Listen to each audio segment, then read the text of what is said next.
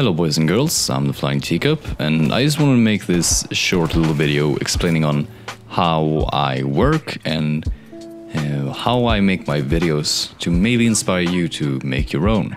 And this video is unscripted, so if anything sounds a little bit off, that's why. So, let's begin with like the general workflow. So first of all, with pretty much all of my videos except for Tales from the Frontier, I start by writing a script because all my videos are scripted. And depending on if it's a theory or a let's talk, the workflow is pretty different. But I always use Google Docs when I write my scripts. And the reason why I use Google Docs instead of like Microsoft Word is because, well, it's just more convenient. If you have a Google account, you can just make a Google Docs document whenever, wherever, and you can access it on any of your devices, so that's why I use it. And then for the recording stage, I use Audacity, which is a voice recording program, which is free to use, and it's really easy and simple to use. It's just press record and everything works. So yeah. And then for recording the gameplay, I use NVIDIA Shadowplay because I have an NVIDIA graphics card. Before I used to use OBS, but OBS is better to use when you stream, and it's a little bit process heavy to record with. So that's why I have stopped using it. And then for the editing, I use Adobe Premiere Pro. When I started out, I used to use Adobe Premiere Elements, which is it's like a light version of Adobe Premiere Pro. But it's really easy to use if you've used any of Adobe's programs before. You can also use Sony Vegas. I've tried it, but it's not really my thing. And I know a lot of other people tend to use it, but well, that's up to you to use.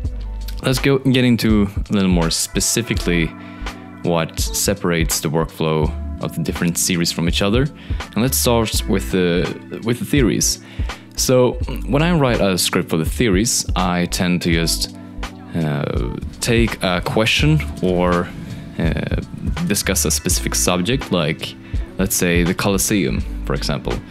And I start by looking up everything that could be connected with Colosseum through gameplay, the wiki, Reddit, whatever.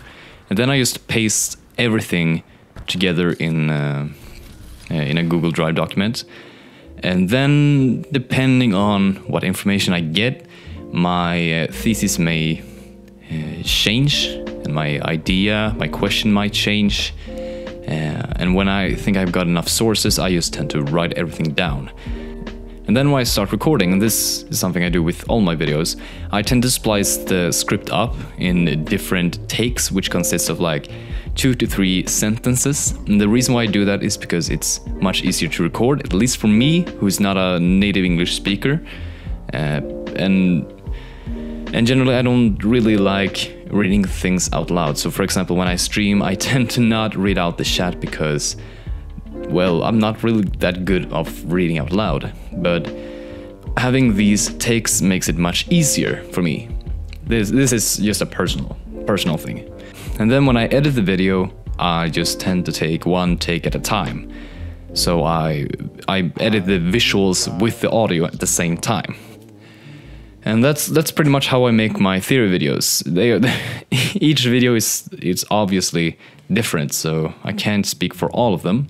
Let's move over to the Let's Talk series. So when I make the Let's Talk videos, the script is, well, it's very different from the theories.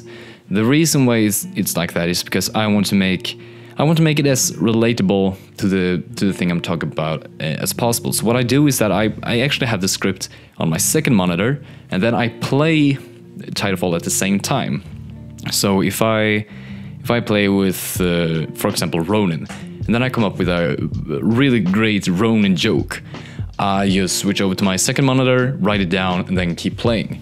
And that's how all my Let's Talk videos has been, even from the start. So that's why the scripts take so long to make. And I really would like to make them faster, but the thing is that I can't, because I want to make them as true as possible and as honest as possible, even though it's over dramatic all the time and the Let's Talk videos doesn't really mirror my personal thought on the subject I'm talking about. And then for the recording phase, I tend to record all the informational voice lines and informational facts first, and then I record all the jokes and all the screaming and stuff like that. And the reason why I do that is because I want my monotone, serious voice to be consistent throughout the informational parts, while I want the joking voice to be also consistent. And then while editing, I might cut out a lot of jokes because I don't think they make the cut, but I also tend to add some jokes because I just come up with them on the spot while editing. So yeah, having a script for the Let's Talk doesn't mean that all the jokes and everything in the script will actually make it to the final cut. But that's just the Let's Talk videos. And then finally we have the Tales from the Frontier. So in Tales from the Frontier, we can scrap the entire first section, which is writing, because I don't write the episodes. The only episode I've written is episode 1, but the other 2 that has been released to this date of recording this video, it has been written by other people, and I want to keep it that way. But the reason why they take so long to make, and I've talked about this before, but it's that there's a lot of scripts and a lot of stories that require multiple characters, and having multiple characters requires multiple voice actors. Of course, I could voice act everything myself, but looking back at episode 1, where I voice acted every character except for one, it's not that great. So I'd like to have multiple people voicing multiple characters. But that requires other stuff like setting up a schedule for every voice actor so that they can record everything, get into character and stuff like that. But when the voice acting stage has passed, it gets a lot more calmer. So when editing the Tales from the Frontier, it's actually kind of opposite of both theories and the Let's Talk series, because I want to start with the audio and make all the audio fit first, and then I add the visuals. And for example, all the sound clips or sound effects in the video is actually manually made. I could go into detail how I make each sound effect, but I think it's not the time right now. This video is long enough as it is. And for example, in episode 3, in the beginning you can hear these like nature-ish sounds, and where that actually comes from is actually Crash Site. So what I did was that I just walked into a cave in Crash Site, and then I just stood there, turned down all the dialogue, audio, all the music audio and stuff like that, and just recorded the environment sounds, and it worked perfectly.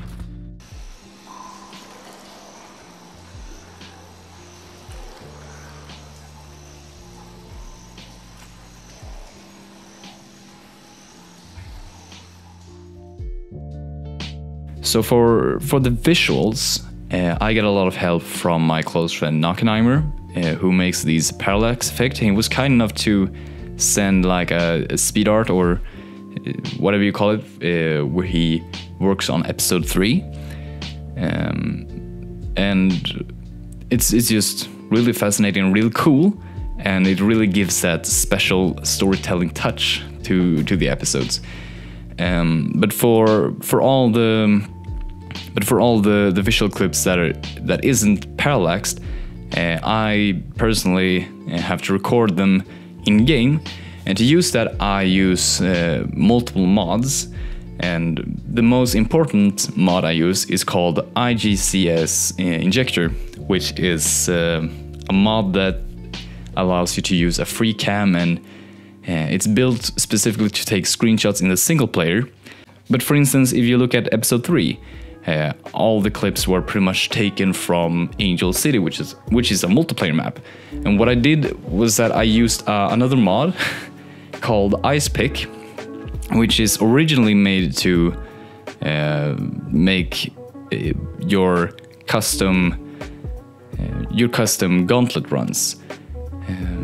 But what that mod allows you to do is launch every single map in the game as single player, which allows you to, well, record and use this camera mod pretty easily.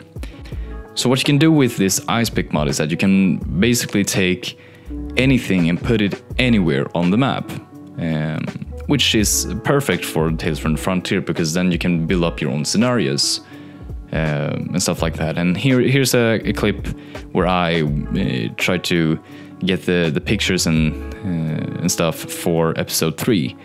As you can see, it's a pretty lengthy process, but it's absolutely worth it. So yeah, that's how I make my videos. And if you watch the entire thing, a huge thank you to you. Thanks for watching, and take care.